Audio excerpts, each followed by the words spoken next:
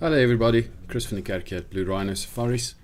I'm busy looking at the internet to decide what winch I would like for my vehicle, and I'm just going through the options, but it's all a little bit too much for me. What do I look at? Why do I pick a winch, and how do I pick a winch? This one says an insurance policy on your 4x4 in case you get stuck. Recovery is the primary use. If you're in an insecure location, get unstuck as quickly as possible, or traveling through dry sand dunes or rainy forest for recreation. A winch doesn't work in dry sand dunes, just by the way. Winches can be extremely dangerous when used incorrectly. Yes, it's a worn winch. I've heard the name before. Takealot has one for 8,000 Rand, but it's a 2-ton winch. But it's not a brand that I know, so I'm not too sure.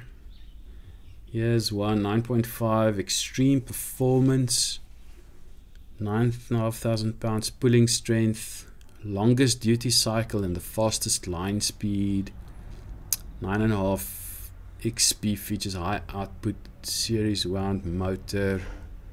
It's got some specs here. Recommended battery 650 cold crank amps for a minimum for the winch. Chrome with high gloss dark grey powder coat finish. And if I look at these things, it is quite daunting to figure out what I actually need. Because if they talk about how shiny something is, then why am I buying this thing? Am I buying it as a functional piece of equipment? Or because it looks nice, or because it's fast, or because what? So let's talk about the basics of winches for now. If you buy a winch, then these are all the components that you'll probably see on the table. And firstly, your winch itself is this center section consisting of 3 main portions. On the left, you have a 12-volt electrical motor. This motor can run forwards and backwards, and it drives through a thin shaft all the way through the spindle to the other side. It drives a planetary gearbox. This little planetary gearbox has an engage disengage lever on the side so that it can free spool or not, and the output of that little gearbox drives the spindle. In this case, the spindle has a synthetic rope on it, which just means it's not steel, it's a synthetic rope. And on top of this motor, you see the solenoid controllers. To swap your current in the 2 directions that you need for in and out, the system uses a series of solenoids that engages in various different ways to ensure that the motor runs in both directions. Then on the front left, you have the cable override with the in-out switch on your handset. And then you have a remote control as well, which is nice on the newer versions of winches, so that you can stand far away and with remote control go in and out on the winch. Then you have the fair lead, which is the silver plate on the right hand side. That could be a set of rollers, it could just be a plate like this. It's there basically to prevent the cable from cutting when it goes in and out of the winch itself. In this case, you can see 12,500 pounds. So it's a 12,500 pounds winch, which roughly gives you a 6-ton winch.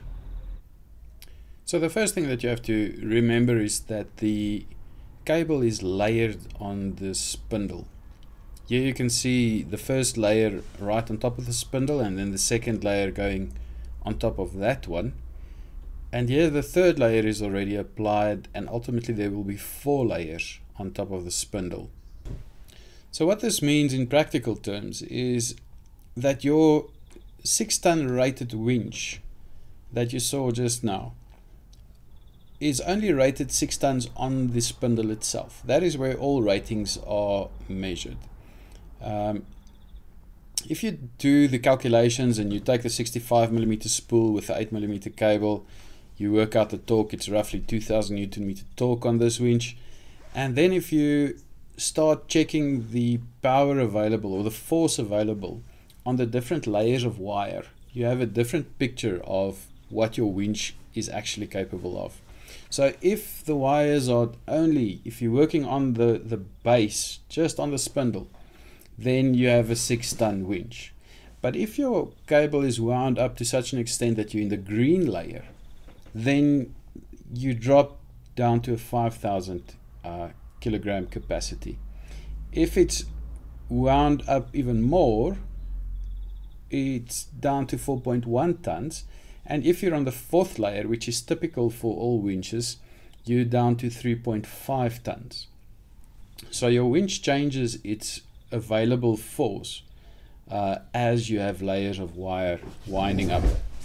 So the 4th layer, which is the one when you get stuck in the maremi and there's a tree there and you pull out 5 meters of wire and you hook it around the tree, that 4th layer will only give you 3.5 tons. If you then push the button and nothing happens, it is because your 6-ton winch suddenly has become a 3.5 ton winch.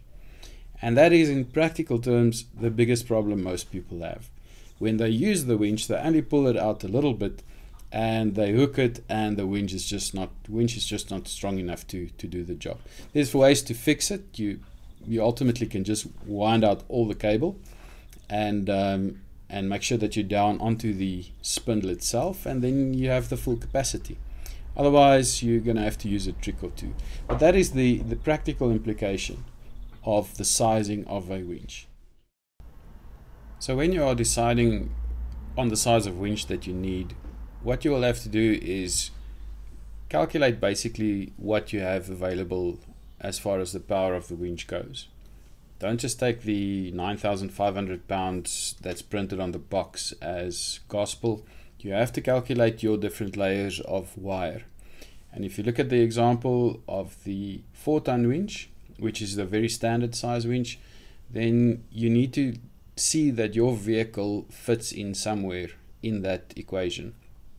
Now what I would suggest is that you take your vehicle fully loaded, the weight of that, and for a standard Hilux it would probably be about 2.5 tons fully loaded, and you need to look at the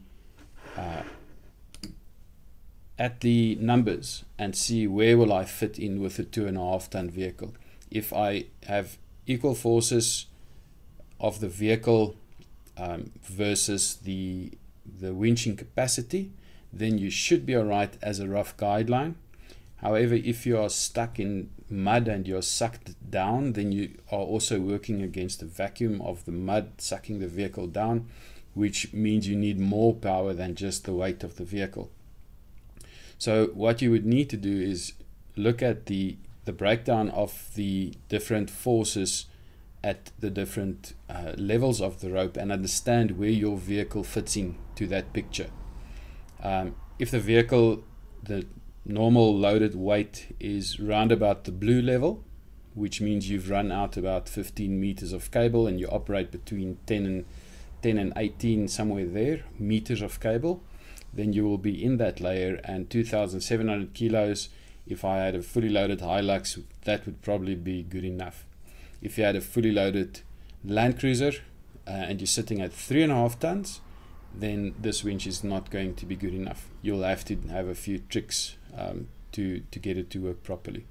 And that's how you would basically decide on the size, exactly in this fashion. I hope this helps.